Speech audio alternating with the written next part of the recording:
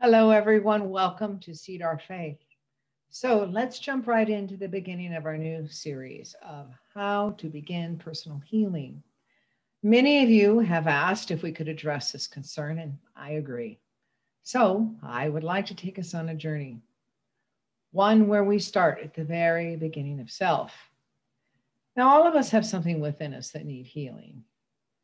Much of it we block out because, well, it's too painful, or we're simply unaware, or we resist addressing it because it takes us out of our comfort level. That's when we receive the greatest rewards. And if healing is not acknowledged, we will find ourselves in a repeated pattern over and over again, struggling with the same challenges, the same type of people, the same hurt and disappointments. It is difficult to have a whole and a healthy relationship in anything or with anyone if we do not first heal, first find peace and unconditional love for ourselves within, let alone to find that joy and abundance.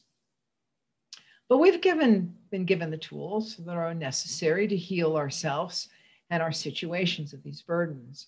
And we're going to explore many of these tools and more in the upcoming mini videos of this series. There are other videos out there regarding self-healing and growth and such that if you can find, it will resonate with you and help as well. But anything that we choose to learn, we just have to remember it just takes a little practice on our part.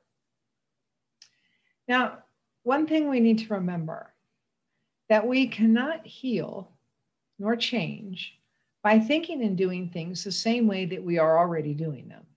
I'll say that again.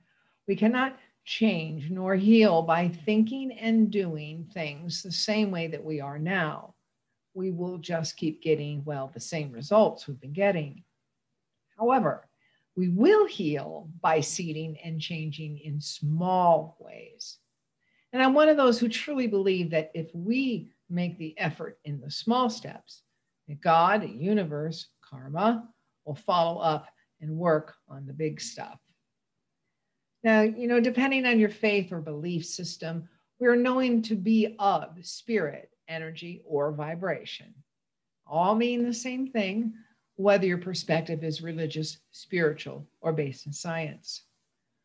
We are all consciously and unconsciously working towards the goal of leveling up these energies or our higher spirit for our higher selves and ultimately for the collective. Now, what we understand is that we want to feel more grounded. We'd like to feel more at peace, more powerful and joyful within ourselves. We desire the strength, wisdom, and discernment to steer our decisions and our lives in the right direction, to be able to weather our storms, our disappointments, sadness, and pains, and turn them into lessons well learned that we will move on forward with into wholeness. Blessings and gains is what we receive from this. And then we're intended it to, well, share with others. Now, this, of course, requires that we first take a truthful look within while remaining gentle with ourselves in the healing process. At times, it's difficult to see past those pains, the wrongdoings and disappointments of the past that you may have caused others and others have done to you. These are life lessons. Life lessons, hard they may be, are meant to help us discover who we really are and level up to our higher self.